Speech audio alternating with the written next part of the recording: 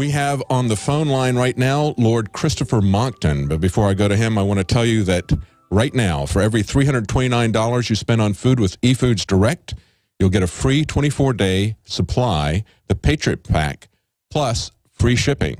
That's a huge savings. Not even counting the shipping, you save $190. That's a limit of just 10 per order. And you can get that at efoodsdirect.com/Alex or at 800-409-5633. Now, it's a real pleasure to talk to Lord Christopher Monckton. I'm looking forward to it. He's a true Renaissance man. He's not only a businessman, he's been a newspaper editor, an inventor, a classical architect, and he has been a special advisor to Margaret Thatcher as Prime Minister.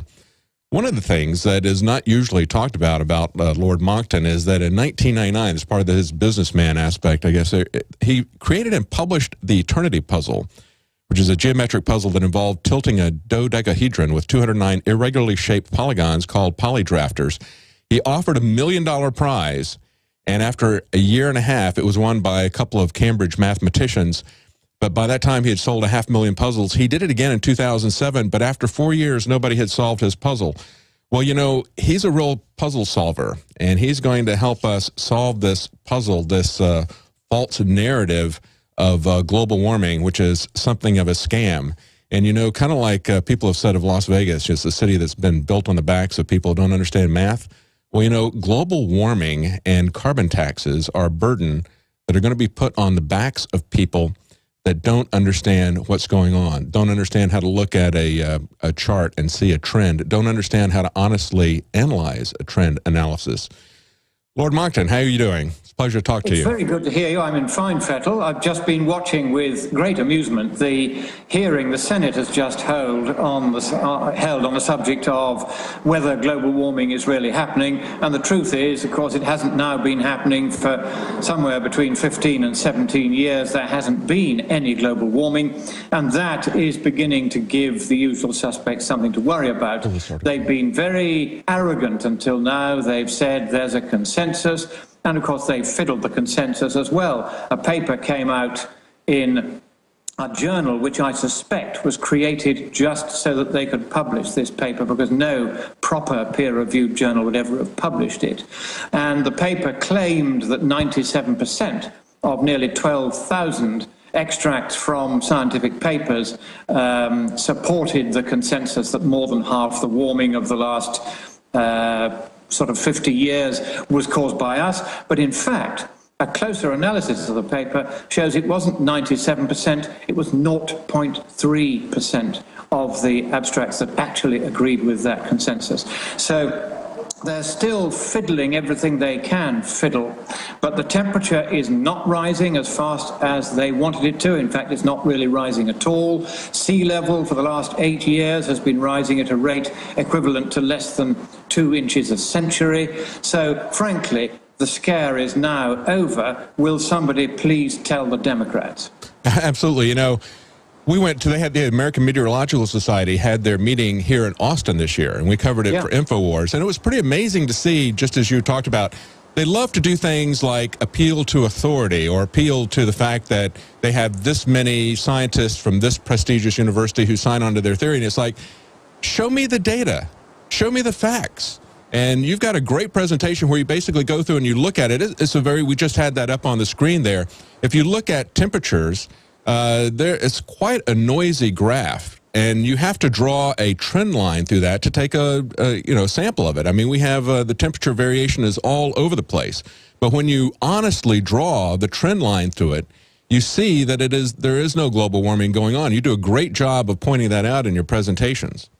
Well, that's very kind of you. In fact, I'm now doing a monthly graph which shows the predictions which the UN's climate panel, for which I'm an expert reviewer, is about to make. It's just in a couple of months' time, they'll be producing their 5th of their 5-yearly, multi-thousand-page collections of scientific rubbish about global warming. And in that particular document that's just about to come out, which of course I've read because I reviewed it for them, they have made predictions about how fast the world should be warming at the moment. and it should be warming at a rate equivalent to about 2 1/3 Celsius degrees, or kind of 5 to 6 Fahrenheit degrees every century.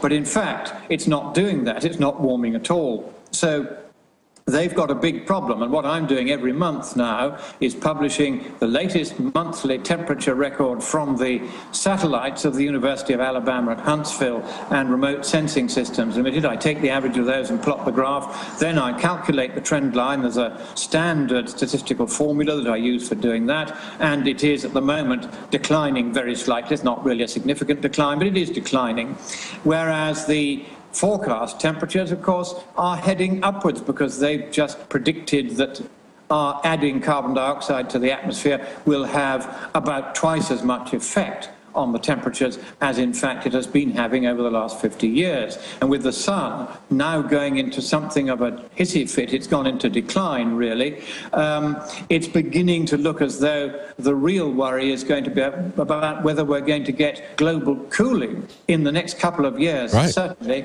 and possibly even for the next couple of decades. That's right. As many meteorologists and other scientists have pointed out, and as common sense would dictate, the thing that really drives the weather and global warming is solar activity. You know, that's the thing that really correlates to it. One of the things we noticed at the Meteorological Society's meeting was that meteorologists are very much interested in doing exactly what you're doing, and that is taking a lot of measurements. And they were distinguished from the climatologists because, you know, the meteorologists, they're looking at short-term predictions. So they're going out and they're taking measurements here, measurements there, and then they're testing that against their models. Climatologists, on the other hand, they're looking at such long-term scale that they can go out and they can create these open-ended models, which, of course, they can't really test or verify.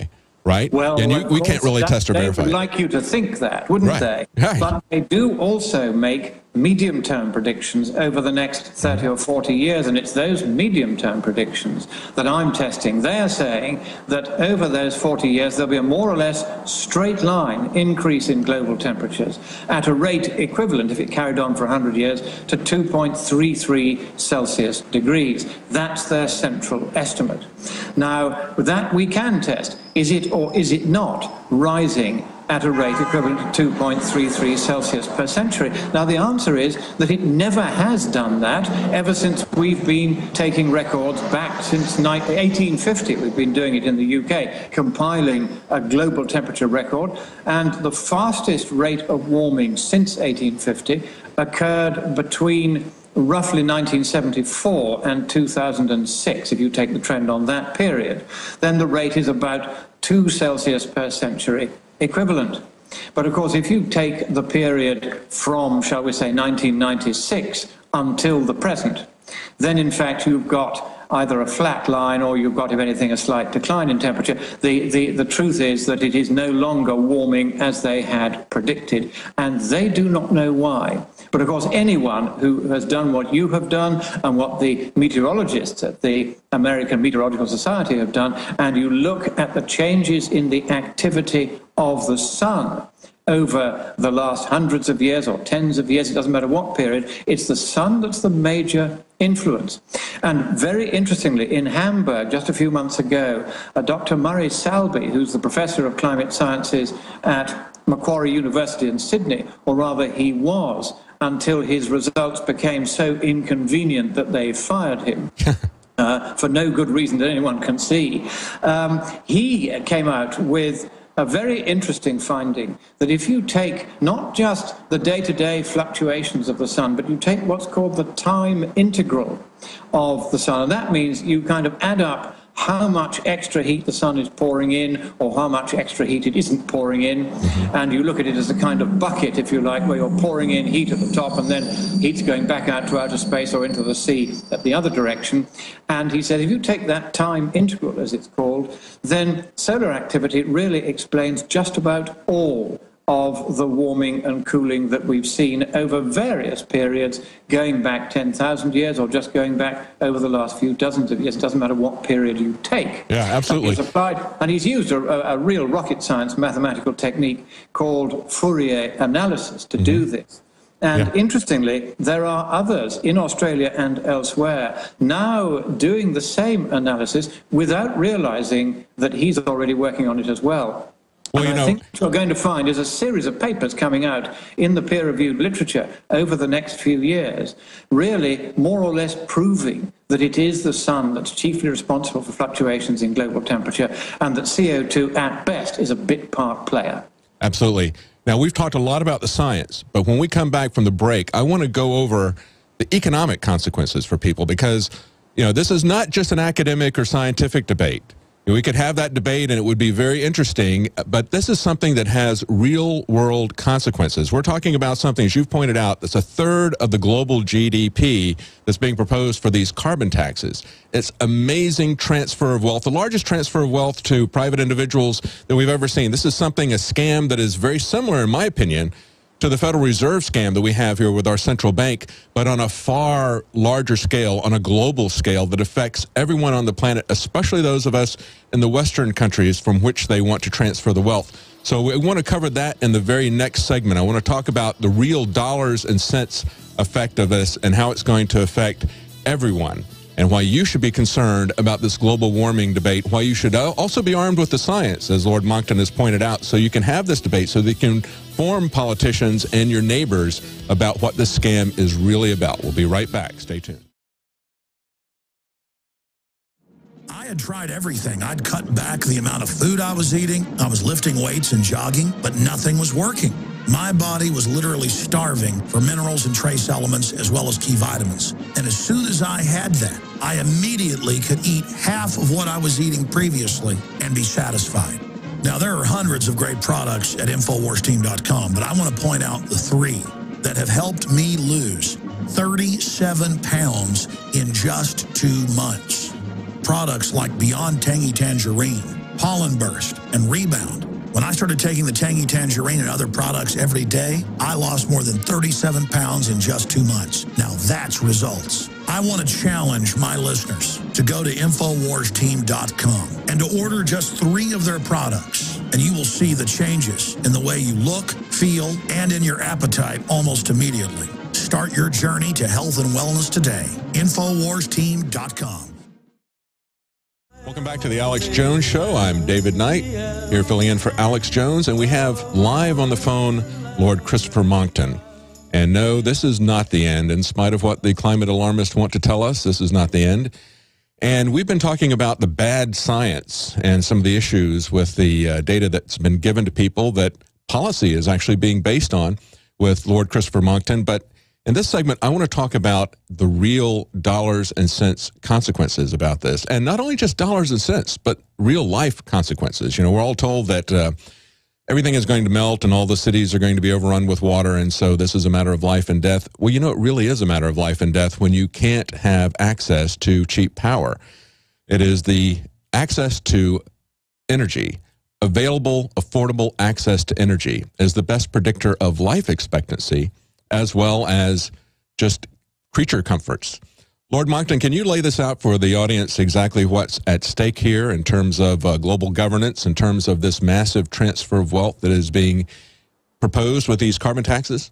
Yes, this is the biggest transfer of wealth in human history, from the poor to the rich, from the little guy to the big guy, from the governed to those who govern them. And it's a kind of Robin Hood in reverse. There is no scientific basis for it, and there's no economic basis for it either. And what I'd like to do is just take, as an example, the Sanders-Boxer proposed carbon tax. They failed to get cap and trade through. They couldn't get that through the Congress. Now they're trying to flog this dead horse by rebranding it as a carbon tax, rather like the one in Australia. But here are the figures on this, and if you've got a pencil and paper handy, you might like to write these down, because they are all mainstream science, mainstream figures, straight from the UN's climate panel, straight from Sanders and Boxer themselves. I am not making any of these figures up. I am just drawing from these figures the conclusions that they should have drawn if they had known enough climatology and economics to understand how daft their proposal is. So here goes. They're going to cut carbon dioxide emissions in the United States with this tax, if they get away with it, which they won't, but let's pretend, by 11% over 10 years. Now, that's over and above the amount at which it's falling anyway, because more and more people are burning cheap gas to deliver their power, and gas emits half the amount of CO2 per BTU delivered as coal. So that's why in the US, in fact, carbon dioxide emissions almost uniquely in the Western world have been falling more or less throughout the last decade or so. But anyway, they're saying they're going to increase that rate of fall by 10.9%.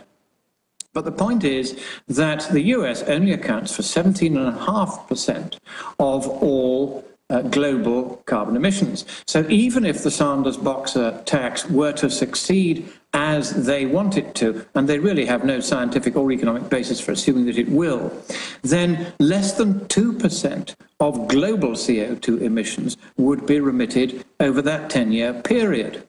That, in turn, would reduce the CO2 concentration, which the UN's climate panel would expect to be 422 parts per million by volume. That would reduce it from 422 to 421.5. So not much of a change there. That in turn means that the CO2 radiative forcing, which is the effect which eventually causes warming, would fall by 0.006 watts per square meter. We wouldn't be able to measure it. That in turn means that the projected business as usual anthropogenic forcing, which would have been 0.467 watts per square meter, will come down by only 1.3%. So you can hardly measure any of this. And that means that the cost of abating all of the radiative forcing that would happen worldwide over the 10-year period of the tax from now until 2023, if everyone worldwide adopted the Sanders-Boxer tax and you used that to try to stop global warming, that would mean it would cost 11.5% of global GDP. So 11.5% of everything we make and sell, just to reduce the amount of warming that would otherwise happen over the next 10 years. Well, we're not going to feel that change in climate, but we certainly are going to feel that change in our lifestyle in terms of the amount of money that we have. That is going to be massive. Here's the full absurdity of it. Well, we're going to cover that. We've got a break coming up. We'll get right back to that. We're going to talk about that. We're going to talk about methane levels, the Trans-Russian pipeline, and as you put it, Lord Monckton, gas Putin. We'll talk about all that coming up in the next segment. The important thing about the Pro 1 filter today is that the material we use for removing fluoride and other heavy metals now will remove the latest form of fluoride called hydrofluorosilicic acid. There's no other fluoride reduction filter out there that will remove that type of fluoride. And it's extremely important because today we're hearing more and more cities are using that form of fluoride. We've been having medication forced on us through the water system for quite a while. Most people don't realize it. Most people don't realize the negative effects of fluoride. There's a wide range of health effects that are attributed to fluoride. Bottom line, why should somebody get this new Pro 1 Pro Pure filter? The reason to buy the Pro 1, it's an all-in-one filter. It's convenient, easy to use. It doesn't require the add-on fluoride filter, and in addition, this filter removes the latest form of fluoride called hydrofluorosilicic acid.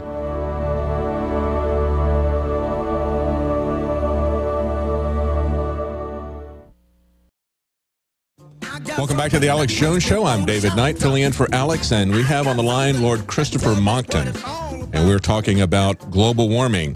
Now, the global warming people who advocate that this is being caused by man-made CO2 and not by changes in solar activity, those people call us skeptics.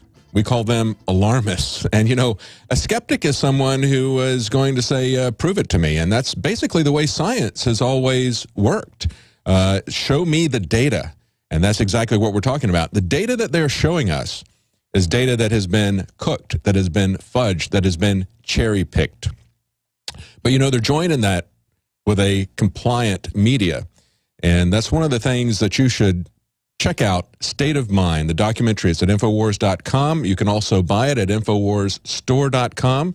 And that will explain to you exactly how the schools are a large part of bringing the population a long line of whatever catastrophe the government is pushing at any given moment to try to expand its power, to expand its reach.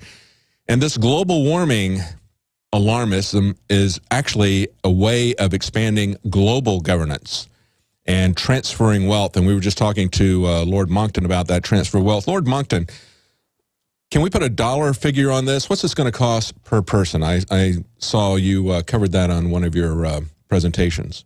Well, that's right. It is very, very expensive indeed. I mean, if we just take this carbon tax, I mean, that's going to cost, even if the warming happens at the rate they predict, and even if it costs as much to make it go away as they predict, it's going to cost $13,000 per head. But you see, you have to multiply that by about 3 because the warming isn't happening at the rate they predict. So you're really looking at getting on for $40,000 per head just over the next 10 years. And that's per head of the entire global population. Now, where is a starving person in Africa or Asia or South America going to find $40,000 from? Where's an American going to find that? that's per head. A family of 4, you know. Across the streets of Austin, Texas are paved with gold. Everybody in Austin, Texas can afford $4,000 over the next 10 years, but nobody else can. And so, of course, this is the extravagant absurdity of all this. And the figures I've just run through with you, which show that even if the warming were going to happen at the rate that they say, and even if that would do as much damage as they say, and even if it would cost as much to make that damage go away as they say, or just to adapt to it as they say, then it would be 8 times more expensive to try to stop the global warming today with measures of equivalent cost effectiveness to the Sanders-Boxer proposed tax, as it would be simply to let it happen, sit back, enjoy the sunshine, and pay the later and far lesser cost of adapting to such of its consequences as might be adverse. Right. Now, the government always tries to do a crisis. You know, they're always looking for crises to do things. And as you pointed out, even if there is a crisis, the fact is that by the time you've allowed for the fact that it isn't happening at the rate they say, it's happening at about 1/3 of the rate they say in the last 15 years, not even at all. If you allow for that, then it's 20 times, and I'm not talking about 20%, it's 20 times more expensive to have Sanders-Boxer taxes worldwide to stop the global warming happening than it is just to let it happen and pay the cost of letting it happen and adapting to its adverse consequences, even if it's going to happen, if the consequences are as expensive to deal with as they're trying to say they are. That's how absurd these numbers are. Yeah, and all this is mainstream economics, it's mainstream calculations, mainstream climatology. None of this is acting on assumptions other than the assumptions that they themselves are using. And they just haven't bothered to do the math because, as you rightly said earlier, this is another Federal Reserve scam. It's not about addressing global warming. It is about making the rich even richer while the poor get even poorer. And you and I are against that. That's right. You know, it's like I was saying, they always like to use a crisis to move things along. That's what they did with the TARP bailout. They pulled in a lot of congressmen and senators and said, look, you need to give this massive amount of money to the banks right away or there's going to be rioting in the streets. We've got a lot of mortgages that are underwater. We need to help these people. That money never left the banks. None of that stuff happened. So they're basically trying to create a crisis. They want to, if they don't have a crisis that they can use for their purposes, they'll manufacture a crisis, and that's what we see happening here. Talk a little bit about ClimateGate. You know, I'm sure you're aware of what happened there at East Anglia University. We had a revelation of some data. I believe it was in 2009. We had 1,000 emails leaked, and basically they were talking about hiding the data. And then it was repeated again a couple of years later. We had, I think it was 2011, we had 5,000 emails leaked. I was part of a team that was trying to get access to Michael Mann's emails at the University of Virginia because a lot of those emails were back and forth to Michael Mann, but so far that we've not been able to get access to that. They've hidden those. Why are they hiding that data? Well, they're hiding the data and they're hiding the emails because the emails that have become public show that a small, malevolent clique of bad scientists on the very far left politically, such as Michael Mann, were deliberately tampering with the data, destroying data, fiddling their results, so as to pretend that it was a whole lot warmer today than it was 1,000 years ago, when very nearly all the papers in the scientific literature that have done this by reference to actual measurement, which you were talking of earlier, rather than playing around with models as Michael Mann did, those papers that do it by measurement show that it was very likely a great deal warmer 1,000 years ago, 2,000 years ago, 4,000 years ago, and also between 6,000 and 10,000 years ago than it is today.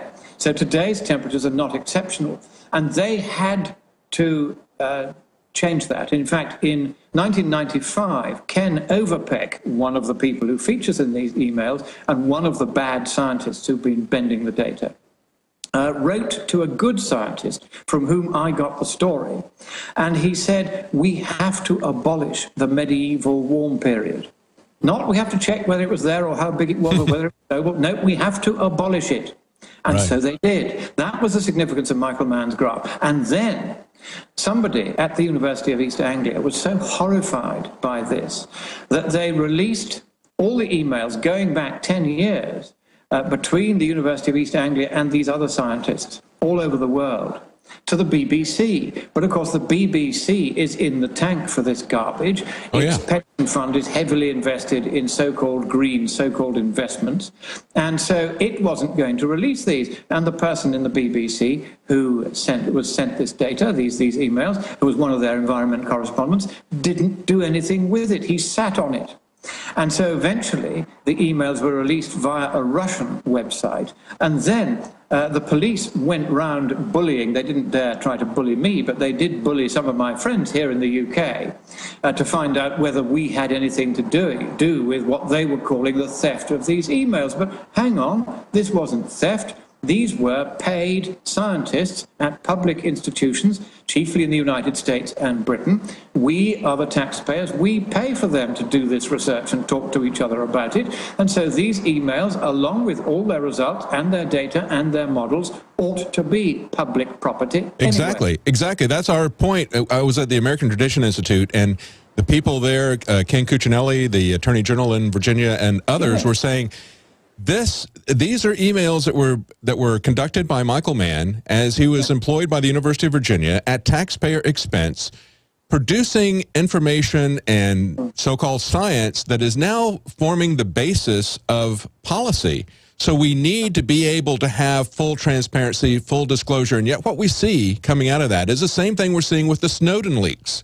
Rather than going after it and looking at it and saying, okay, what is this leaked data showing us? You know, is there something dishonest, criminal going on here? Is there a conspiracy going on here? Instead of looking at that, they attack Snowden. They say, well, how did these leaks come up? And as you mentioned, instead of looking at the actual data and saying these people are conspiring to craft a story to suit themselves, they're cherry-picking the data. Rather than do that, they want to know, where did that leak come from? That's the extraordinary thing. I mean, I've written to the police a couple of times about this and said, look, there's fraud going on here, and it's going on an enormous scale, and it's not a matter of scientific debate. They are tampering with the evidence. I've given them a couple of very clear examples of where the evidence has been deliberately bent. And Ken Cuccinelli is being very slow off the mark here. He is still faffing around trying to get emails which Mann is never going to deliver, and the university won't either, because once this fraud comes out in public, they're all going to go down. The University of Virginia is going to get closed down, as is Penn State. They'll close the whole university down because they've tried to cover up this fraud, but that's what it is. That's right.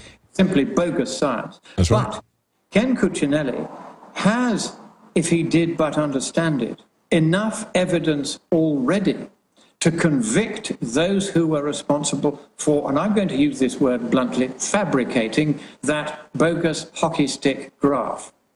That graph is a fraud, And it is relatively easy to prove that it's a fraud. And I've often done this in front of audiences to see how they react. And these are just lay audiences. And you say, right, here's the evidence. Here is what they did. Now, if you were a jury and they did this, would you convict them of fraud? And the answer is yes, the jury would convict them of fraud. And so Cuccinelli, if he wanted, because he is a state's attorney general, he has a certain amount of credibility. If he was simply to bring a prosecution against those who fabricated that graph, then I can put him in touch with scientists who have done detailed analyses far beyond anything that I would be capable of doing, expert scientists in this field, who will be able to demonstrate to him exactly how this was done, by whom it was done, and why it is fraudulent. And so I just hope that he will do the sensible thing and just go in front of a grand jury, put these scientists I can put him in touch with on the witness stand and say to them, right, tell us what's been going on. The grand jury will be as horrified as I was when I sat down with the experts concerned and they told me how it had been done.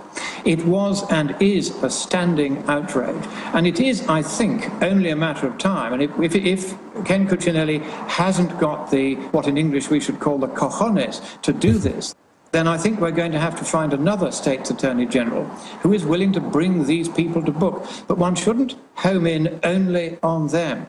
This is a widespread and connected series of major frauds, and the ClimateGate emails are the index to who is involved and what they've been up to. And frankly, if I were a wealthier man and had more time to devote to this, I would have a lot of these people in court and just say, right, this is a fraud. The police will not do anything. Our serious fraud office, I've written to them, they don't even write back. They just, you get an automated acknowledgement saying they're not interested in investigating serious fraud if it's the government that's doing it. Absolutely. Not the pest of the private sector. And it's just another measurement of the widespread corruption in government, that people can get caught red-handed, you know, with these conspiring to deceive the public. Being caught red-handed with the way that they're, as you've pointed out in your presentations, the way they cherry-pick the starting points to kind of get the trend analysis that they want. They very carefully choose it. You have a great example of a sine wave, and you say, well, if I just look at this one portion of a sine wave, I can make it look as if everything is declining, or pick another portion, everything is increasing. So, you know, if you cherry-pick the data, which is what this ClimateGate stuff was all about, emails back and forth to each other to hide the decline. If you look at the text just from the very first one, and Alex was on this from the very beginning, but he's kind of, as we showed this, these old articles with Alex standing in front of a blackboard of the video, he was on it from the very beginning, but the mainstream media was, like I said, compliant with this story. Because why? Because it grows the government, and because any fraud, as you pointed out, that's done by the government is something that we really shouldn't look at. We need to just move along. There's no story here. That's right. I mean, in fact, when I worked at 10 Downing Street, I found this kind of corruption going on.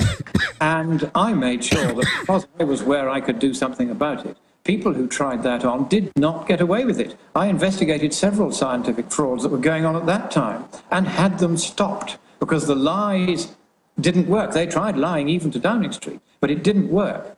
And the trouble is that in government now, there are too few people who have any understanding of elementary mathematics or science. That's true. And so there were the senators having this big inquiry, but none of those senators, I've spoken to some of them, they're all good people, but none of them simply has enough of a scientific background to realize just what a monstrosity this global warming story is on three major fronts.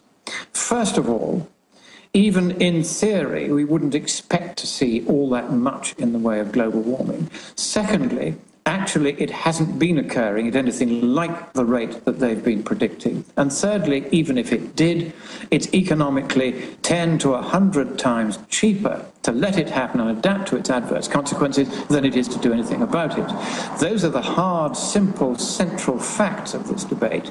And it's just regrettable that there are too few politicians who really understand enough science and enough economics to be able to put the two together and realize just what a fantasy and an absurdity all of this is. But here's the exciting bit, and I've said this to Alex, I'll say it to you, that the left, which now controls governments worldwide, it controls civil services, it controls the Supreme Court, it controls, of course, the media virtually wall to wall. Oh, yeah. They have made what is going to have proven to be a heroic, strategic mistake by nailing their red flag to the mast of the sinking ship global warming. And that rising sea level that they are seeing is not the sea rising, it's the good ship global warming sinking beneath them. Because the science, in the end, cannot be controverted. Either it is going to warm at the rate that they predicted, or it is not. Those of us who have done the sums properly know that it isn't happening. We know that it isn't going to happen. We know why it isn't going to happen. And we know that even if it did happen, you'd be better off not doing anything about it and spending the money more usefully somewhere else. So we will not be surprised, but a lot of the fellow travellers on the left who, once they are told the party line, will parrot it without ever questioning whether it was right or wrong, are suddenly going to get a shock. Because you see, in most matters of politics, what happens is that, you can argue it one way or the other, but on matters of science, it's not like that. Oh, yeah, there is truth and there is everything else. And in truth, this global warming scare is a lie. It's the greatest lie ever told, as Professor Nicholas Merner calls it. It's a very big, very costly lie, which is hugely beneficial to the governing class in most parts of the world. It's hugely damaging to the working class and the poorer classes in all parts of the world, particularly in the very poorest countries, who are not being allowed to develop the cheap fossil-fueled electricity, which is the fastest way of lifting them out of poverty, and therefore the fastest way of stabilizing their populations. Absolutely. And it's a propaganda, it's an information war, it's a propaganda war, because even though they know this, and even though we can tell people this, it's really who can repeat a lie the most times can actually deceive the public. So we're going to talk a little bit more about this. We've got one more segment with Lord Christopher Monckton, so stay tuned. We're going to talk a little bit more about the massive impact of this proposed legislation. Johnny Appleseed was born during the Revolutionary War. He's not just a legend. And in more than 5 states, he introduced apples that had not even been grown in the colonies. Later, the seeds from plants he planted and cultivated and some of the varieties he developed spread across the United States. And it was Johnny Appleseed teaching the colonists and then the new Americans, after we won independence, the love of planting fruit trees that introduced that idea to North America. Ladies and gentlemen, it is a revolutionary act to unplug from the television, to unplug from the computer and all the globalist propaganda, and to go out in your backyard or your front yard or planters at your apartment or on the roof of the building where you live, and to plant a garden. Become the Johnny Appleseed of your community with seeds from the InfoWars Seed Center at InfoWarsStore.com. The simple act of planting fruits and vegetables and then tending them and taking care of them and then sharing them with friends and family is a revolutionary act against tyranny. The globalists, first and foremost, do not want us to be self-sufficient. The crony anti-free market capitalist, the fascist, are using socialism and collectivism to shut down societies. Stalin in Poland and in Ukraine and other areas starved on record more than 10 million people over 5 years by not letting them grow their own crops and collectivizing them. Mao killed between 65 million and 80+ million people doing this same thing. The UN says they will use food as a weapon. They use genetic evil to attack the earth, and major GMO companies have been caught going into growth belts around the world, even where GMO is illegal, and planting seeds everywhere to infect the genetics of the original crops. Almost all of the thousands of varieties of Mexican corn has been infected. They are in a genetic war against everyone. That's why we have to get these seeds and not just plant them on our own gardens and not just give them as gifts to friends and family to plant spring and summer and fall gardens. I'm calling on you to go out into the green belts, to go out into the areas and plant secret gardens. No, not of marijuana, but of the hundreds and hundreds of incredible high-quality vegetables and herbs and fruit plants that are here. Lemons and oranges, the list goes on and on. They will grow, plum trees, grape trees, they will grow almost everywhere in the U.S. We can literally, not just buying these products from InfoWarsStore.com, but from wherever you get them. This aggressive program literally just came to me one morning when I woke up about 4 a.m. realizing that we've got to counter their genetic war against us with original, real crops developed over eons on this planet. We have the lowest prices. We bought it in the biggest bulk that some of these companies have ever seen to ship this directly to you from the InfoWars Command Center. We stand for life. We stand for liberty. We stand for self-sufficiency. Go to InfoWarsStore.com, click on the Seed Center, and as of taping this, we have the 7 top respected brands. We intend to continue to do research and find other companies, other specialties, other varieties to really take action. The InfoWars Store Seed Center has the largest online selection of heirloom, non-GMO seeds. Check out these products from our newest supplier, Heirloom Organics. The Medicine Garden for a natural remedy. The Tea Garden that contains every important tea herb you can grow. Fruit Lovers with 12 varieties. And the Tobacco Pack, additive and pesticide free. Join the gardening revolution today at InfoWarsStore.com. This is a revolutionary action we're asking you to take. Plant seeds everywhere today. Nurture them, bring them to fruit, and pass on the knowledge to others. Become human again. Discover your roots in the soil. And remember, the revolution against tyranny is growing.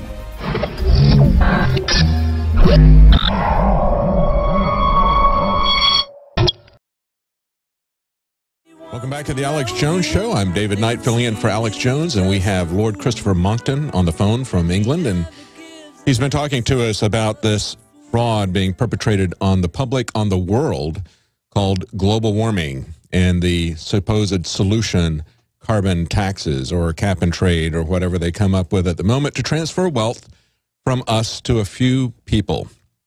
Now, we were just, Lord Monckton, we were, as I was pointing out, we went to the American Meteorological Society.